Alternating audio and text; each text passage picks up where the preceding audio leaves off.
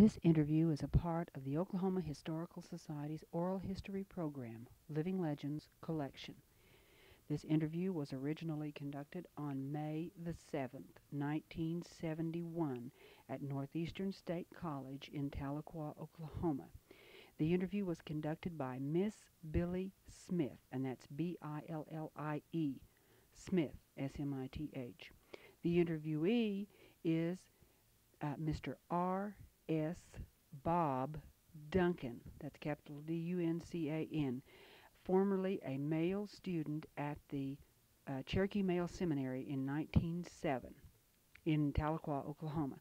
This material was re-recorded on December the 16th, 1988 for inclusion in the permanent collections of the Oral History Program by Judith Michener. Mr. R.S. Bob Duncan. And Mr. Duncan, we want to visit with you a few minutes and ask you some questions concerning your school days at the Male Seminary. Okay, when were you a student at the Male Seminary? Well, I went down Christmas time, 1906, and I might say I started the first year of 1907. And they asked me out there what grade, and I didn't know what a grade was. I'd never been to school any, but I had gone to school a fall before. My mother had sent me to a man teacher and told me to push me. She was going to send me to seminary after Christmas. So he did, and pushed me in arithmetic, but that was all. And when I got down, they asked me what grade, and I said, I never heard of a grade. I didn't know what grades were. So I said, why are you in arithmetic? And I showed them. I just completed fractions and beginning to ready to enter decimal fractions. And the boys, and they said, well, that's about sixth grade. So they put me in the sixth grade, but they had grammar and geography and history and everything, and I hadn't seen into any of those. And in those days, the grammar, they would diagram the sentences, and it looked like rail fences to me, and I had difficulty with that part of it, but those tricky fractions, while the fish's head was twice as long as his tail and all that, and somewhere in they'd tell you what some part weighed, I'd already wrestled with that all fall, and I had accomplished that, and these boys were right in the middle of that. And I was the only man in the class, only boy in the class had that all mastered. And in the meantime, while some of these boys were getting up old enough to shave in the sixth grade yet, and Dr. Murdoch, who later became a congressman, you know, and his wife had written a lot of books, I think, too, but he was one of the professors there, and he had these older boys in this sixth grade class, over in the special class, giving them special training to skip the seventh and make the eighth that spring term. So I was a new boy, entered that this time of year, you know. But the boy I sat with was in this class that he's being pushed, and he suggested to him in there that why didn't they bring me in? That I was brilliant and best man in the class in arithmetic anyway, and so they did. They took me over there, and I finished the sixth grade and mastered all this other. I had to work pretty hard to. It finally came to me overnight when it did, and finished the sixth grade, and next year I finished the eighth grade, and caught up with my brother who had been there 2 or 3 years. That's about all. That's about all I had there in schooling, except we had military training there under Jack Brown. Dr. Jack Brown, that's here living yet. And we would get up at 6 in the morning, and we'd have 30 minutes drill and 30 minutes calisthenics. And when I went to World War I had been a stockman, and I had been working for the Bureau of Indian. Not Indian Affairs, but Bureau of Animal Industry. I was working for them when I was went into the Army. And when they saw my questionnaire, why, they took me over to brigade headquarters. And we didn't have, everything was horses then, you know. And so after we'd been there a few days, why, they took me out to teach me drilling, and I already knew it. I knew everything that they had, and I had learned that right there at seminary. And so I drilled one afternoon, and they took me out on the range to ride with about 40 acres of men, but only about 5 or 6 of us in that brigade headquarters. The rest of them were cavalry. And took me out there with this 4 or 5 boys, and we went around one round around this 40 acres, and the instructor out there had 3 of these boys come back and told me not to come back. So I had one afternoon cavalry training and one afternoon drill training. But I'd learned that at home, that cavalry business, I guess. Where were you stationed? In Menlo Park, California. We were headed for Siberia, but the Russians were with us and against us, and they switched back, and so they sent us back the other way then through to New York. Hey, you remember any teachers particularly out the seminary you'd like to tell us about? Well, this Dr. Murdoch and Jack Brown is a military. Were you military instructor? Yeah.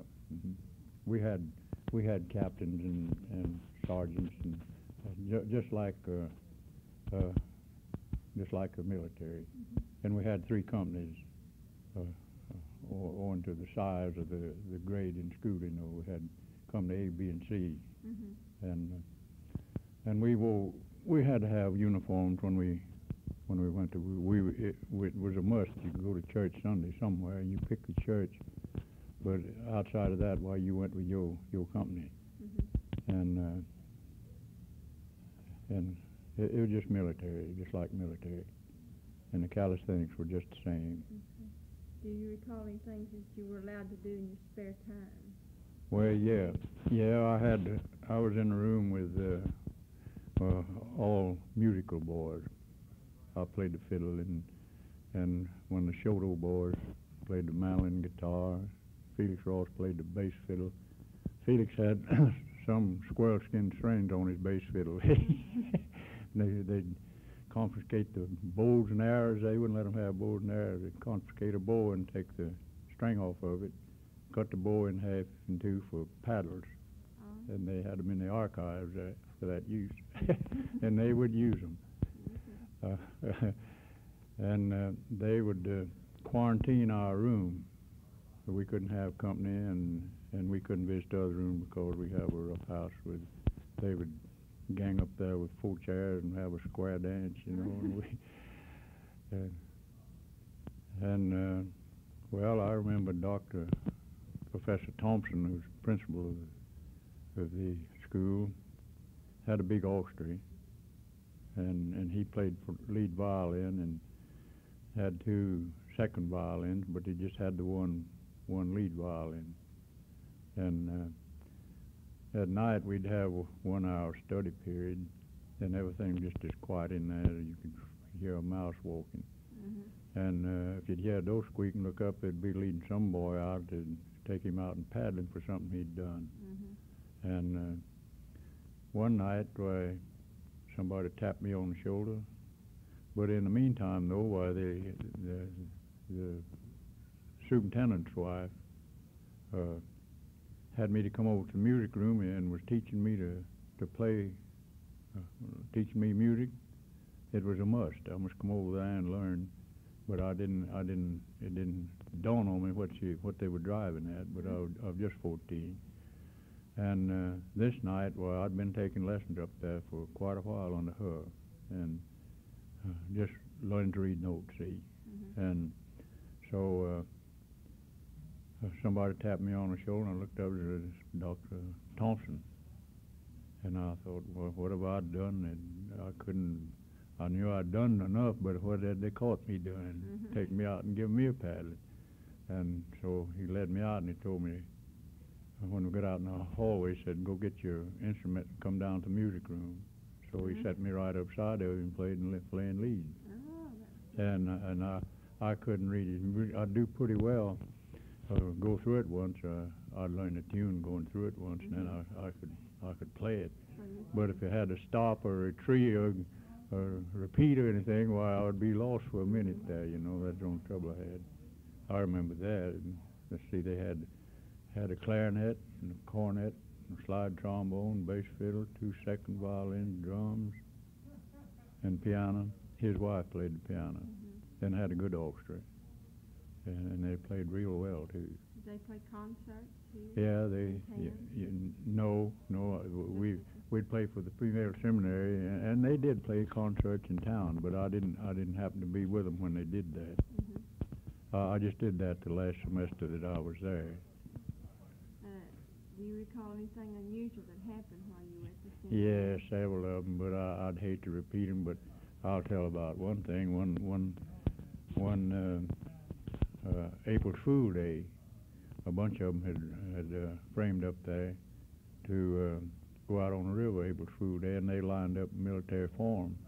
And instead of disbanding, they organized this company, and they just marched right on out to the river, stayed all day, and came back. And I think there were 63 of that bunch. Some wouldn't go and some weren't invited. I don't guess I wasn't invited anyway. My brother did. He went.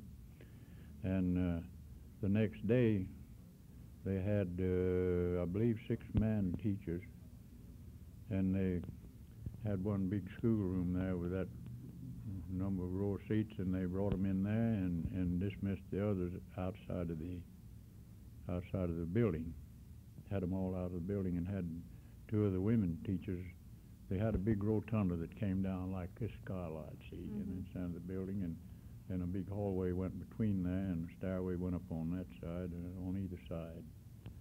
And these 2 big schoolrooms were on either side of this hallway, big wide hallway, and had these women teachers as guards there, and had these men teachers in there, and they had a row of boys to paddle. They paddled football players, baseball players, everybody that went swimming spent the day over there. And they paddled every one of them, football players and all. And they just took it like gentlemen, because our best disciplinarians were the higher up classmen. They were gentlemen. Those boys were, all of them. And one boy refused to take his paddling, but he didn't play football, baseball, or anything. But he didn't come in there. He didn't report over there like he was ordered.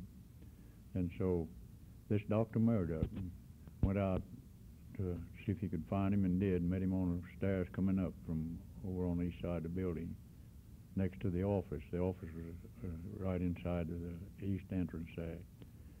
And he met him on the stairway there, and so he knocked this Professor Murdoch down with his fist.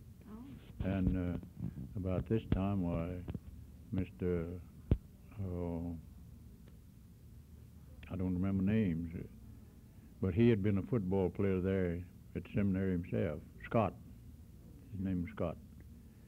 He came up to the door about the same time, and so Professor Scott nailed him, and they drug him inside of the office and paddled him anyway, and then sent him home. They had discipline in there. Do you recall any special visitors that came to the seminary? Oh yeah, there were a lot of them, but I don't remember just who they were. Do you recall the burning of the male seminary? I wasn't there at that time. I left there when Northeastern opened. I came over here. Were you permitted to date any of the girls from the female seminary? Yeah, I met one out here today. I came over, walked over here on the 7th of May, the first 7th of May I attended. I walked over here from the male seminary, had a date with her. I was 14, she was 12. I asked her today how old she was. She said 12, and I walked her out to the river and spent the day and walked back over here and then walked back to seminary and had a hilarious day. My first date. She was amazed. Do you amazed? Mhm. She was She amazed. hospital, I think now. Her uncle's in the hospital. She works at the hospital. No, it's her sister. It's her sister. Uh-huh. Oh, do you remember anything particular about the building? Mayor Seminary, the dining hall, the chapel. Did you have a chapel there? Yeah. We in the chapel we had study hour in the chapel. Did you go to chapel every morning, like the girls did before you went to classes every morning? Yeah, every morning. And let me see. I used to remember what was said every morning. I don't know. I've heard it so many times. I used to repeat it word for word, nearly the same thing over. A wise son maketh a proud father, or something like that, and it was that kind of a lecture we'd get every morning. Every morning. I had a good quartet, boys quartet, and a good choir. Mm-hmm. And Mrs. Thompson had an excellent voice. We thought she was everything, and she was. She could really sing, and she would lead every. Did the lead thing. Every morning in chapel. Hey, can you tell us anything about athletic events, competitions? Oh yeah, we had the best baseball and football teams in those days. Mm-hmm. What schools did you play? Well, we played Candle College, and then we played some up in Arkansas. I didn't play football over there. I wasn't old enough, but I did over at Northeastern. I played both baseball and football up here. Okay, did you ever see a hanging in Tahlequah, since they did have gallows here? No, my dad was the last warden of the pen, the last high sheriff. But I read an article where they only hanged one man when he was there, but I was there when they hanged three. I didn't see the hanging. My mother would take us. I was born '92, and he was there in '94, '6 somewhere. I was about 2 years old. I've got a picture of the building and a bunch of the prisoners, and my pictures in it. I had on a dress, a long tail shirt or whatever you want to call it. So you wasn't too old then? No, but when I left there, I was 6 years old. Anyway, but my mother would take the whole family and about a week before hanging and wouldn't come back for about 2 weeks later. So I never saw her hanging, but I know they were three. I don't remember. I remember one fellow's name. I won't repeat it. But I don't remember the other two. Did you ever see an inauguration of a Cherokee chief or witness an election? I've seen an election, but I never did see an inauguration. I lived next, our farmer joined the assistant chief,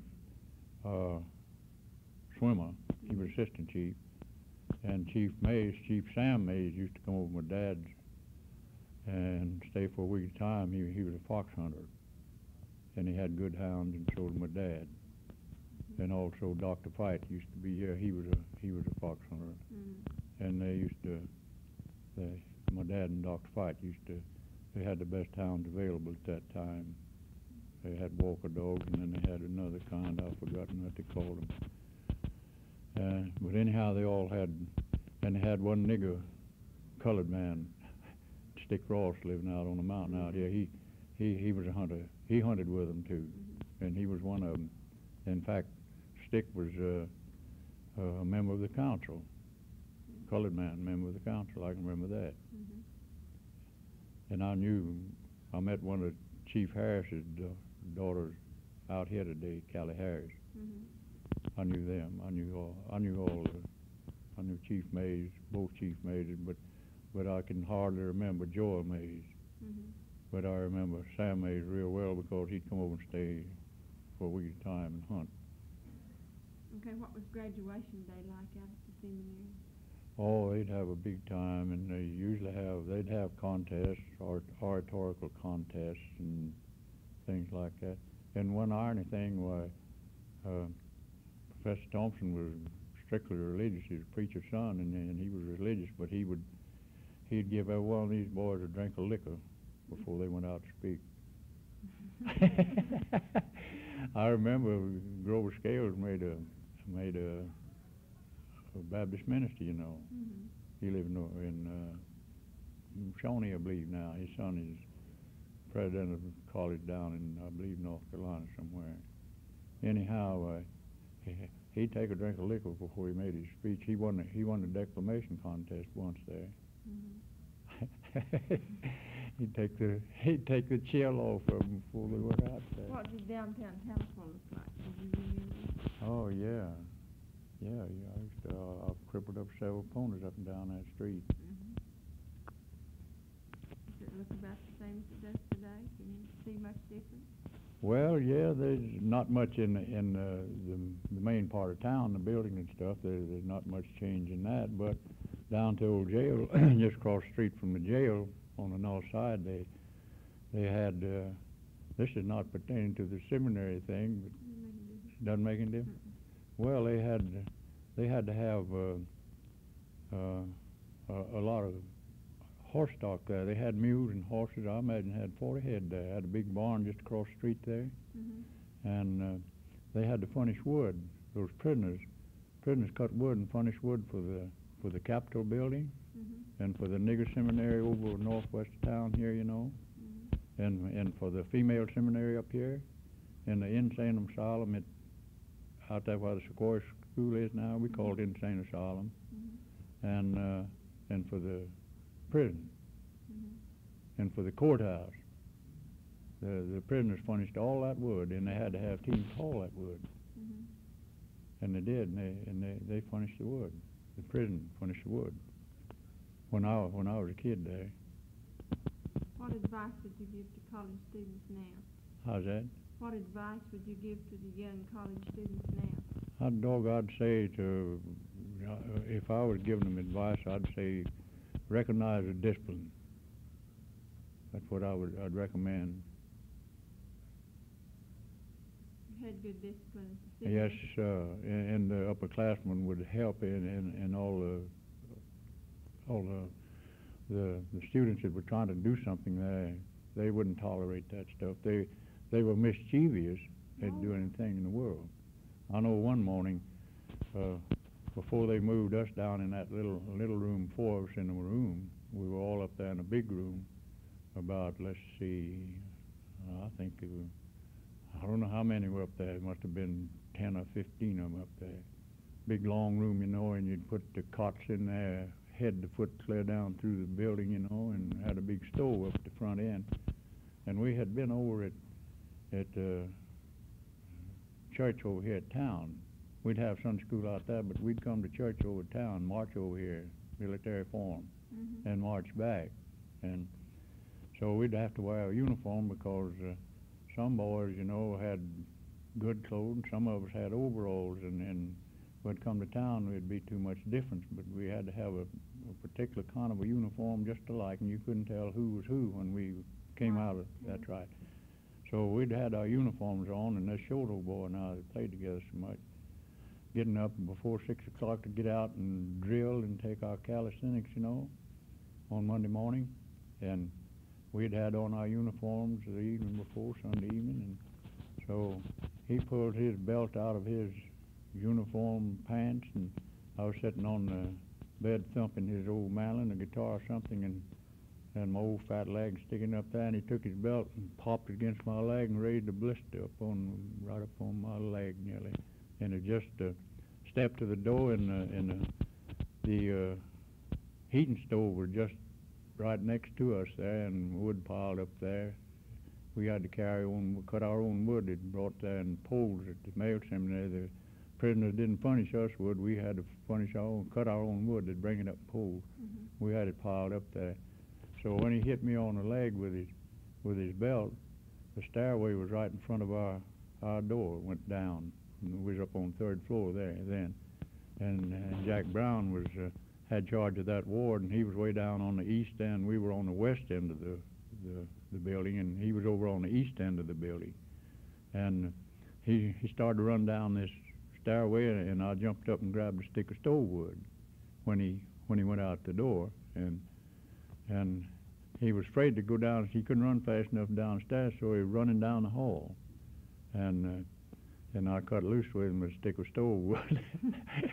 And he running, looking back, and he ducked it and went over his head and went clear to the far end of the hall and hit the end of the hall up next to the professor's door. And it sounded like a building was falling. Any kind of a noise would really ring.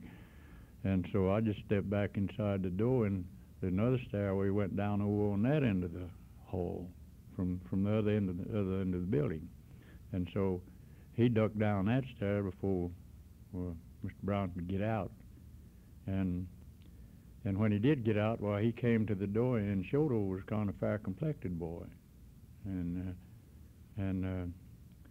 when he got to the head of the stairs, well, another boy was coming up, a kind of a fair-complected boy.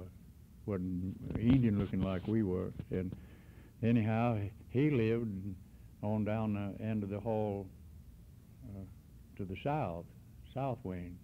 And he said, and there was another boy living in his room, was fair-complected, and he met, and it was just breaking day, it was before 6 o'clock, and he met Shoto running down the steps, and he thought it was this boy in his room, because Shoto never did frequent that stairway. We went down on the other end.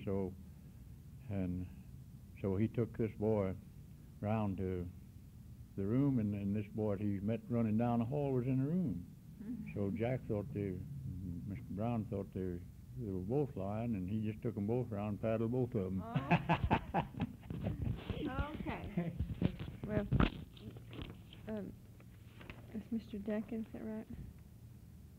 Okay, thank you, Mr. Duncan, for visiting with us. It's been a real pleasure. I hope I haven't told you anything embarrassing. No, thank you.